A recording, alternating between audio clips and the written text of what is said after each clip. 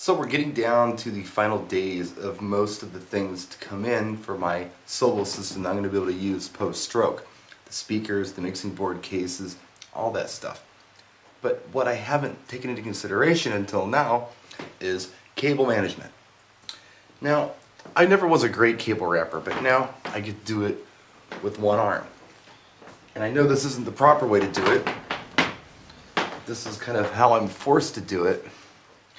As you can see, it's cumbersome, and hell, once I get it wrapped, my arm's pretty tight in here.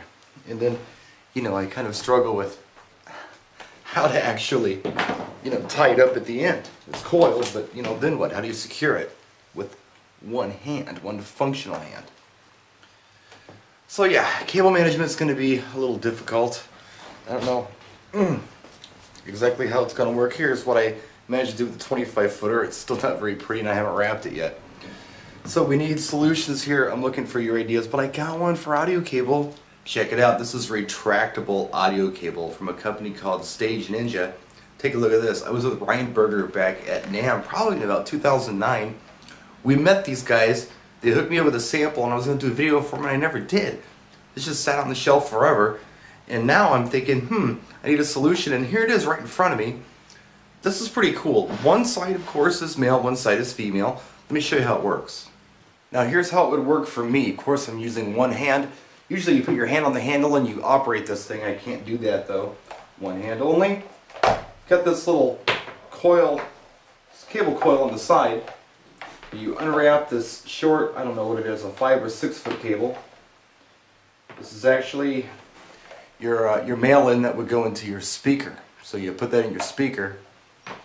Now, this is your female. It's got this little ball here. It's kind of a stop ball. I have to put my foot on top of this thing to demonstrate how this comes out. Now, you start pulling the cable out. This little ball slips down and works as a brake. So it doesn't recoil on you before you got as much cable as you need.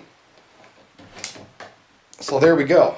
We can pull as much cable out as we need and plug this in to our mixing board. Now at the end of the night when we're all done, we grab this little ball, bring it up to the top,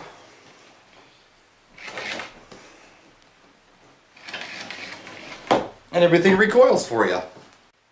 The only bit I have to worry about is wrapping up this bit on the side.